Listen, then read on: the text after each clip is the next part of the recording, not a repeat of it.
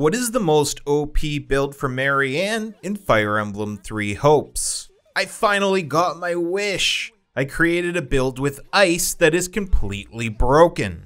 The way I like to test my builds is I put them against the highest level prologue, called Eagles, Lions, and Deer on Maddening difficulty. The enemies on this mission are about 5 to 10 times more tanky than all the other enemies in the game. It doesn't help that every single commander on this mission is as powerful as a major boss enemy. So due to the difficulty, sometimes the build I create does pretty well, and other times it struggles with the bosses at the end. Other times I actually lose the battle altogether. This build is capable of not only clearing the stage, but clearing it fast. If that wasn't enough, we also have the ability to keep our enemies frozen pretty much the entire time. I present to you Marianne the Frozen Prison. Our class for the build is going to be Mortal Savant. Due to the Bloodgain sword, there's really no choice but to pick a sword class for Marianne.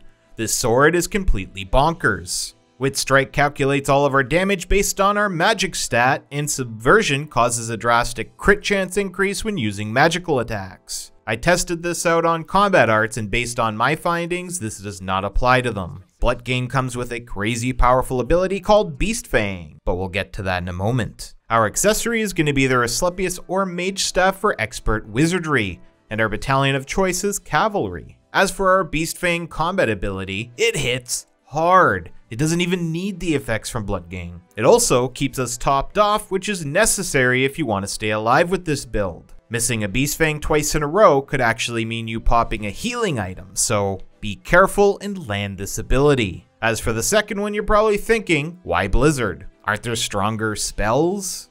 Yes, there are. Blizzard is here for a few reasons. The first is Blizzard allows us to freeze enemies in place. This way, you can get close and personal and hit them with Beast Fang. The second reason is I hate Fimbulvator. Its damage is only a little better than Blizzard at the cost of weird spell positioning when using Ice Essence. When you do figure out how to land it properly, it's just awkward. If we opt for Ice Blade instead, we end up wasting Bloodgain's second ability, which leads to less damage than weak old Blizzard. Moving on, this crest only gives us a 10% proc for strong attacks, so the only real thing that this crest is used for is giving us a full-powered Bloodgain. Marianne has 3 unique abilities. Slow Slip, which rains down ice orbs from the sky, damaging enemies on the way down. This ability only activates when above a hit count of 150 and speeds up as the hit count increases. Animal Friend greatly restores HP at regular intervals, which is another important part of this kit. Make sure you have a mounted ally nearby or set one up as her adjuvant. Beast Fang does a really good job at keeping you healed, but it's a tad short. This ability will do the rest. Reverence reduces damage received by 50% when ordered to defend. The class ability Swordfare boosts your crit when using a sword, while Axebuster does 95% extra damage against axes. Now onto our abilities.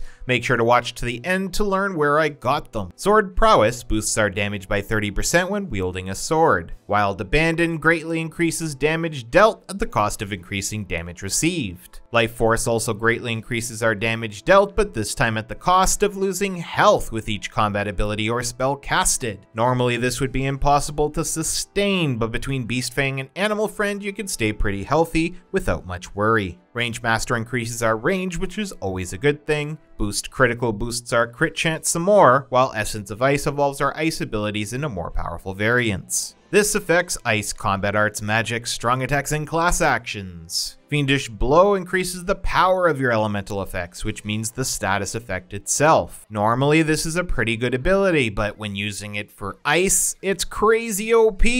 Enemies stay frozen for what feels like forever. Forethought restores our warrior and awakening gauges when using combat arts or spells. Burst of Resolve restores awakening gauge based on our crits, and finally Battle Instinct increases the fill rate of both the warrior and awakening gauges until one of them is completely full. Now let's talk stats. The most important stat for this build is your magic, your dex, and your speed. You want to have as close to maxed magic as possible while attempting to get both your dex and speed over 90. I figured out what you want to level Marianne as to get as close to these desired stats as possible. Level her 40 times as a trickster to get both your dex and speed reasonably high, then switch to Gremory for the last 80 levels. Your magic stat should land just below cap, a couple stat boost items away. Your dex and speed should be anywhere between 75 and 90. If you don't quite get all those stats, it's fine. Your magic is the most important stat anyways. Marianne's playstyle is pretty simple, but it has a bit higher of a skill floor than normal.